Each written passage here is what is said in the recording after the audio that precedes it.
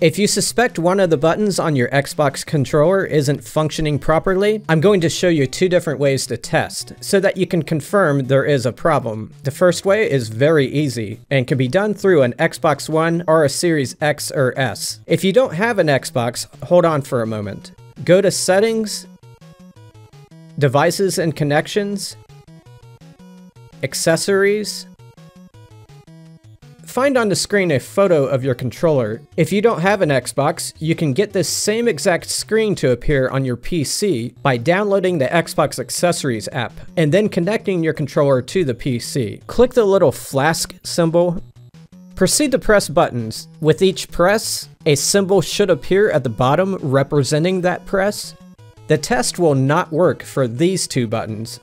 If there is a button not reacting as you would expect, it's time for you to look at some repair videos, such as one of mine. Or if you'd like to investigate further, try this other method, which may yield more information about the issue. This time we aren't using an Xbox. Connect the controller to a PC or a phone using either a USB cable or by using Bluetooth. If you're using Bluetooth, make sure your Xbox is off, if you have one, and the power cord needs to be unplugged. Otherwise, as you press buttons, you're going to end up turning your Xbox on and it's going to mess some things up. Pull up the website called Gamepad Tester. It's free, but there's some ads running that you might have to close. You might be thinking, couldn't I just use the online browser on the Xbox to pull up this site? Well, I tried that and could not get it to work. The site just doesn't function on the Xbox, at least on the Edge browser that I used. So when you're on the site, hit some buttons on the controller and it'll bring you straight to the test screen. Every button push you do will register somewhere on the screen. I have no idea why it says Xbox 360 at the top. It could be that some of the components are the same. Once again, if something isn't functioning as expected, consult a YouTube video on how to fix it. The big advantage to this test over the other one is that you can test how precise your analog sticks are. You can see if you had the full range of motion on the two thumbsticks. If one seems jittery, I suggest you clean it, which I have a video about. You may also notice that when you're not pushing the analog stick, the dot may not center perfectly. Normally, I'm not too concerned about it unless I see it affecting something in a game, and normally it doesn't. You can also test the analog for the LT and RT buttons. You'll want to make sure that it registers all levels of pressure that you put on it. If you're detecting issues with your analog sticks, I suggest you head over to my video about it, which is linked on the screen in front of you.